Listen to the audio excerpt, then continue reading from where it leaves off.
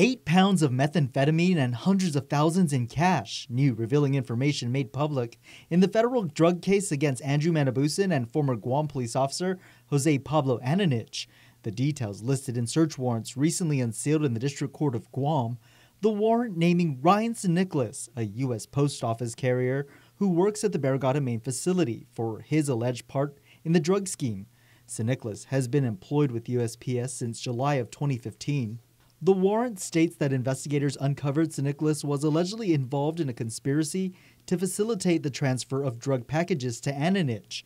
The feds, discovering that Ananich had transferred multiple firearms to St. Nicholas allegedly admitted to agents with the Postal Inspection Service and the Office of the Inspector General that he helped intercept and deliver packages to Ananich for more than a year, though he claims he never knew what was inside.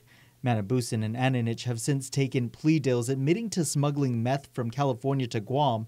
No word if authorities will file charges against St. Nicholas following his alleged admission to the scheme.